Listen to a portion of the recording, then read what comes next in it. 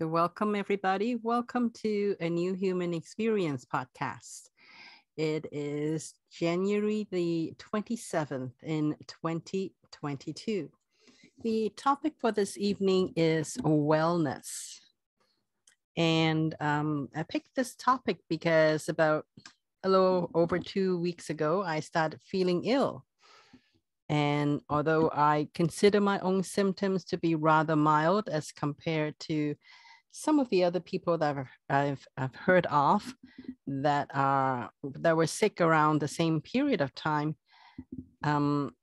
because in truth, there were actually only about 3 days out of the last, let's say 15, 17 days that I was really ill. By my own definition, there were only about 3 days that I was really so ill that I can't take care of myself. I just have to be in bed all the time for those 3 days. And outside of that, just once that is done, the rest of the time I was able to do a lot of what I used to do around the house. I was able to cook food for myself. I was able to make my bed, all those simple things that I was well enough to do those for myself. And even though I have symptoms, mostly I was coughing up phlegm, but other than that, it was just 3 days, really bad days. And then other than that, it is really about getting my strength back up, and also just getting to the point where I feel myself and vibrant again. Excuse me. And so while I was on my road to recovery, I kind of have some time on my hands to think about why I got ill. Why? Because I don't get ill. I just don't. Usually, it was like the last time I was really ill to the extent that, let's say, some discomfort. Yes. Occasionally, when the energies are really strong coming in, I may feel my head a little heavier than normal. And then there may be some days when I feel a little more sluggish than others. But most of the time, though, for me to really get to be so ill that I have to stay in bed, not even for 3 days, even for half a day, it's like unheard of for me. So that's why, like, I really know that I have to look into why I got ill, because there has to be a way. There has to be a reason why. I don't believe that it's a virus. I mean, yes, a virus is kind of a contributing factor, but it's our body is such a miraculous machine. Is so wonderful that no matter what kind of virus, as long as there are other ways that our body can handle and process the energies that's coming in, then it is not inevitable for our body to get sick. It really, that's really how my own experience of my own body is. I'm not saying that that's true for everyone. It's true for me. I don't get ill, period. So when I do get ill, though, it's for a reason, and I know that. So I had some time to really look into why I got ill, and also to try to learn the lessons of why I got myself into a corner that illness was the response that my body took in order to facilitate me to process the energies that my body is working through. So let me see. So let's see. So the first thing that came to me was that I thought I was under the assumption that I was really taking care of my body. A lot of however, when I really have some time to take a look at my food choices prior to getting ill, it's been a while that I've kind of gotten into a pattern of making food choices that are not entirely based on the best, let's say the best nutritional support for my own body. And not that the food that I was eating was bad. It's just, they're not bad. It's just that they don't support my body nutritionally as effectively as I could have. And a lot of the times I make food choices more for reasons other than nutritional value. So then the first lesson after I've kind of taken a look at the food choices that I've made for, it's not just 1 or 2 days or 1 or 2 weeks, that it's been maybe since I moved to, so it was maybe about 2-3 months already since I moved to this location, the new location that I'm at right now. It's that shift has really impacted how my body can respond in a better way. So first lesson learned was to recognize the psychological reasons behind my food choices, and also to find other ways to handle my emotions in healthier method, so that I can free up my own ability to be able to make food choices that really supported my body's need, rather than to make food choices that supported my emotional needs. So that was first lesson learned. And it was, I wouldn't say it's a profound lesson, but it was a good lesson for me to learn. And it's something that really took me, it really took hindsight for me to learn this, because if I look at it on the surface, I'm still eating food that can be argued as being nutritional. It is just that it's not nutritional to support my body. So, and as I was looking harder into the psychological reasons why I make my food choices, I also come face to face with my, I would say, lack of connection to my own emotions, because I was making emotional choices on food, and I'm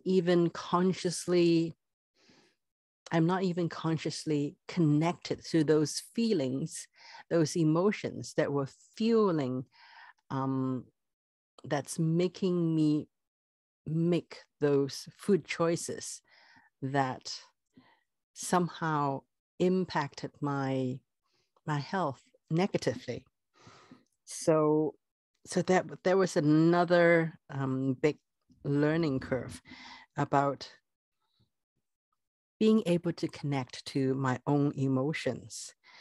I really know that I'm pretty good at, let's say, not connected to my own emotions. For example, when I was looking at, so I'm not connected to my own emotions. So what emotions were there that needed to be connected to? So one of the overwhelming emotions that I tapped into was this, I would say, feeling of anger around government overreaching, while at the same time I felt powerless to do something about it. And so it's not just about anger. It is this combination of anger and inability to, or perceived inability to resolve this anger that is really energetically supporting this illness. And I really did feel that this is maybe not the most important contributing factor to why I felt ill, but at least it was part of the contributing factors in it. And then after I made that discovery, it was like, so how do I create a solution to this? And of course, the good news is that the illness itself created a solution for me naturally, because I actually it took a lot of energy for normally. It takes a lot of energy. I use up a lot of energy to tone down my emotional responses, meaning that, for example, if I felt certain emotions when I'm with other people, for whatever reasons, I would most of the time make the choice to, I would say, disconnect from feeling those emotions and project a certain persona to other people, rather than just being me all the time and just showing up with those emotions and feeling those emotions in the moment. That I do a lot of maneuvering in very unconscious and most of the times unconscious, but sometimes conscious way to disconnect from those emotions. So that amount of energy that I normally use to tone down my emotions, because of my compromised state, let's say a weakened state, that amount of energy was not available for me to tone down my emotions, which means that I was able to experience the full range of my emotions and feel it in real time for the last little while. And that's why sometimes I would fall apart. It's very little things would be able to trigger me to the, when I feel sadness or anger, I would feel it right away. I wouldn't the filter is gone. And I really feel like for example, this afternoon, when I ordered takeout, instead of putting it right to the door, which was my instructions, the person put it, there's a table just that is in my front porch. So the person put it there, and I really felt pissed right away. And I was like, oh, okay, yes, this is really feeling it real time. I did not try to manage myself, and just, so that was that is my experience in the last little while. Excuse me, is that this being instantly connecting to and experience my own emotions in real time, not in delayed mode. Oh, I'm going to think this over. And when there's nobody around, then I will process it. None of that anymore, because I don't have time. I don't have the energy to do that. So that was the solution. And I'm not sure where the people from now on it's going to like the new me, but this is something that I want to get used to, instead of expending so much energy to kind of manage my own emotions. So that is the second lesson learned. Second lesson learned is it's a little bit interesting. Is that I didn't apart from learning the lesson that I put out so much energy to manage my own emotions, or to create a separation between feeling my emotions in real time. The lesson that I also learned as well is that I'm always being supported. It's just that sometimes the support can look like an illness in that moment. So it is because of this illness that all of a sudden I have to drop a lot of the filters that I've been spending a lot of energy to put up. And now that all, and that is part of what needed to shift, whether it is from my soul's point of view or from my body's wellness point of view, is that enough is enough. Why do you need to expend so much energy trying to always play catch up with your own emotions? Just feel it, just connect with it, and deal with it in real time, feel it in real time, and also let it go, or whatever it is that needed to shake out, do it in real time. Because when I can do that, I can actually stay in the moment rather than always catching up to my own feelings. So the second lesson learned is, yeah, I'm always supported, and support can sometimes come in the form of an illness in the moment. And then one more thing that I actually learned from this is the third lesson learned is the importance of self-acceptance. So the reason why I put so much energy into managing my own feelings, to my own reasoning, is that, you know, when I'm let's say being with a client, is that I don't like, if they say something that trigger me, I don't want to fall apart right in front of them. I want to be able to manage myself so that I can hold space for them to have their process. And so that is really a lot of the reasons behind why I felt the need that I need to manage my own emotions.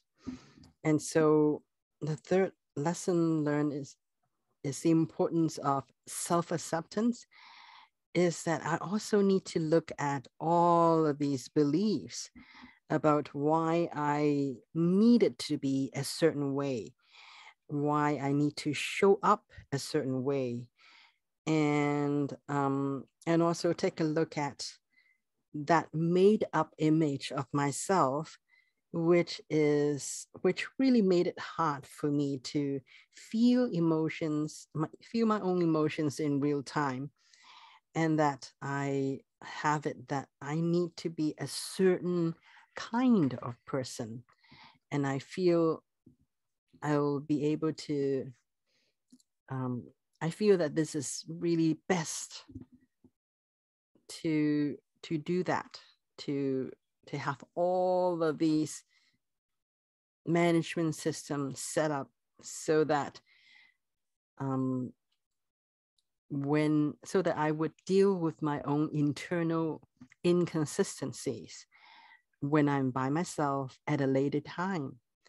It is just that this create a feedback loop that makes it impossible for me to be in the moment, because I'm always trying to catch up. And yes, in a certain way, it may be looked at as being more spiritual, to be in a certain way, to come across as a certain way. But the conundrum is that to be truly spiritual means you have to be in the moment, to be who you are under all circumstances, and to really look at feeling everything and being with everything about yourself in the moment. And that is really accepting the truth of who I am in this moment. And I have so many different reasons, shoulds, should nots, that I have placed up for myself, that somehow I lost sight of this. And that, in no small way, has really slowed me down in terms of my spiritual growth. And that was it just hit me. Oh, I thought I was being spiritual in order to, be always feel calm and in a certain way. But it came at a cost. And the cost is getting to the point where I cannot ignore it anymore. That is, the cost is now outweighing the benefits. And so that was really this was really a big aha moment. And it all stems from accepting myself. Even when I am falling apart emotionally, is to be able to accept myself as that, rather than trying to put up an image that is not true. Is that my tolerance for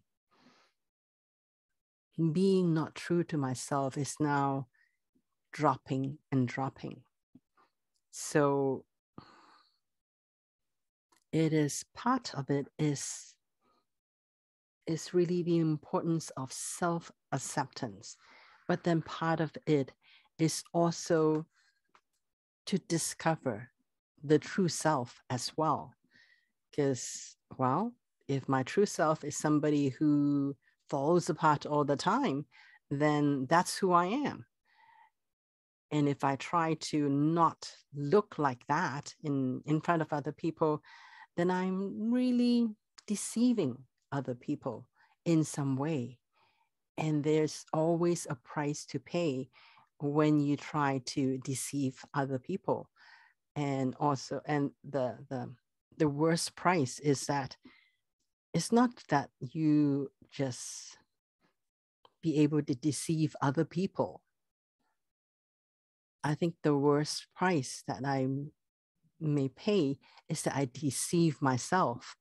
So that was something that really hit me very hard. So it's not just accepting myself, but the willingness to look at who I truly am when I'm not trying to be someone else.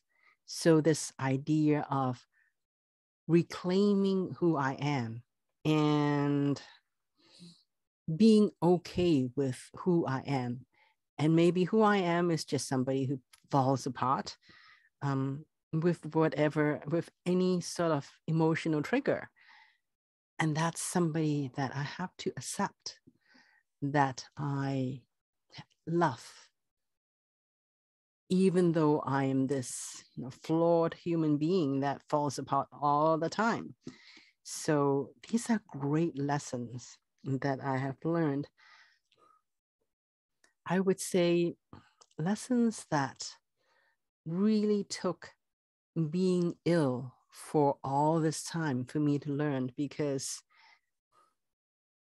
yes, I do know that self-acceptance is important, but I didn't know how important it really is becoming until I really got to the part where I have to be taken out of commission for all this time in order for me to look at and observe what it is that I do in my life that is impacting myself energetically and not in a good way. So these are great lessons to learn. And I'm still trying to learn, still getting to learn those lessons that is going to assist myself in getting back to wellness, because it's part of my belief that when a person is true to themselves, when a person is really being in the moment with themselves, they would be able to eat whatever it is that the body needs in that moment to be able to handle the emotions in that moment and be able to run an efficient energetic system in your body that don't just prevent you from being ill. It actually can elevate you emotionally, spiritually to the next level, to a level that is not, that you don't even know is possible in this moment, because there's been so many layers and layers of trying not to be myself. And I am just scratching that surface into looking at who I truly am. And when I truly becomes who I am, then energetically, there is no more blockage. And I don't know how I'm going to get there. I don't know when I'm going to get there, but I do know now that this is something that I needed to do.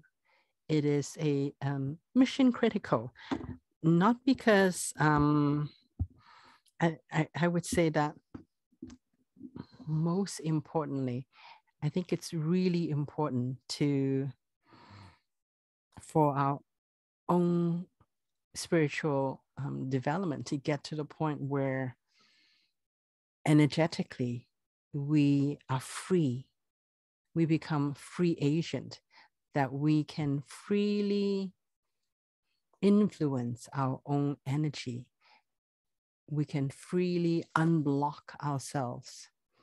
So this is part of what I would like to share with all of you about lessons learned in illness, and also I would say a direct path to wellness is really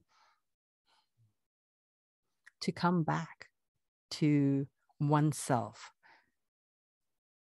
wherever that may be and whomever that may be. Is when you find that path back to you, back to yourself, then we are a mind, body, so complex. And when we, like, I can do all of the things about, eating right, exercising, all of those. But if I have so many barriers to being myself, then that is going to impact the mind-body complex in a very I would say, in a very tangible way. And it is part of being well, is to not just look at the body, not just look at the spiritual part of it, not just look at the mental part of it, but be able to combine all three and be able to flow as a unifying force between all three of the parts that make up a human being. So that's all I have to share tonight.